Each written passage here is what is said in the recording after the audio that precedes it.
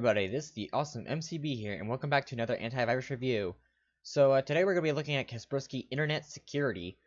Now, the reason I chose this version out of like Total Defense, as well as the free one, is because this is like the main paid antivirus out of like the three versions. Well, typically yes, Kaspersky Free is free, but it's just the main version that has like everything, and pretty much the average person gets is the internet security one. So yeah, so let's go ahead and just get right in this test. So first, of course, the interface is pretty clean. I'm not seeing any issues there at all.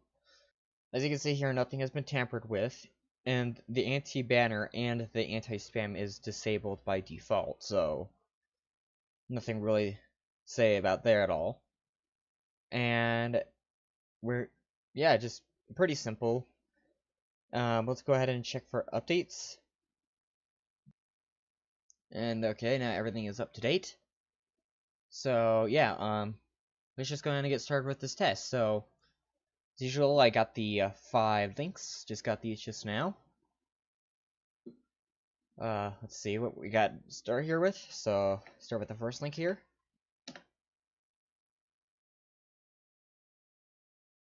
First one is blocked.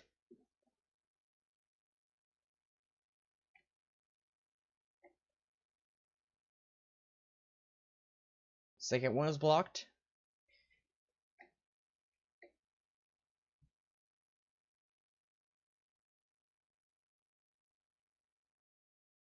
That one is blocked.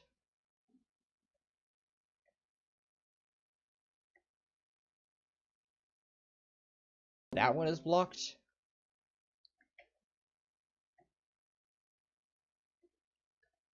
And that one was blocked. So very impressive. It got a clean sheet on the URL test. So let's go ahead and now disable the protection, and I'll go get some samples. Alright, so now we have the samples. We have 98 items, but remember, this is a huge concentration of ransomware as usual. So let's just go ahead and just do a right-click scan. Like usual, it looks like it's scanning inside of zip folders that could be in there. Unless it doesn't have any. I mean, I think all these are applications. Yeah, these are all applications, so it looks like one file can contain multiple files inside of it. Alright, so that scan actually did take a while. So it says the, one object was disinfected, 96 deleted, one object was not processed. So, not really sure which one wasn't processed. Nope, I'm not seeing what I could do there. But anyway, so let's go ahead and see how much is left in here. We got 36 items, but it looks like a lot of these have been disinfected. So let's go ahead and just get rid of all the ones that have been disinfected. You can tell this one's disinfected because this doesn't have this big tag like this one does. So let's go ahead and just find all the ones that were infected. So we had 98 items, so let's just go ahead and do a little bit of math here. So we have 96 over the 98. And that is a detection ratio of about 98%, which is very impressive. So let's go ahead and let's turn back on the main shields again. And then let's see what we go on here. Let's see what is this saying right here. There's nothing there that says that there's a legitimate program. It must have been something we have deleted.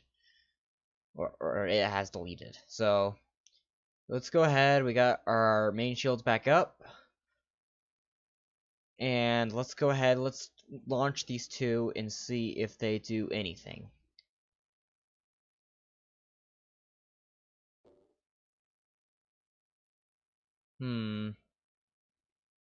Looks like it failed to run.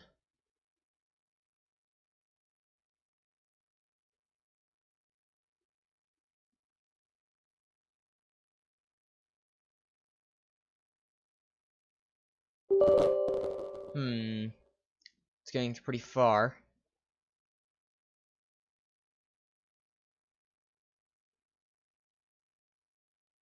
Preparing setup. I'm wondering what the setup is for. Oh! And there it goes.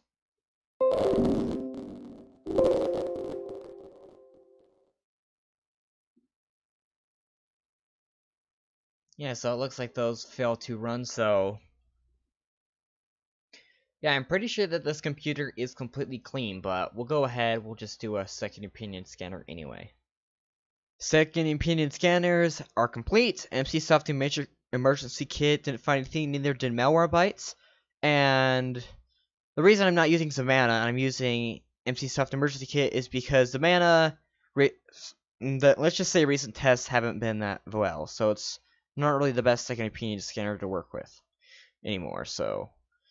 But however, Hitman Pro did find something suspicious, but it looks like it's something in the Windows directory, so I don't know if that's Windows itself or if that was an actual piece of malware that was inside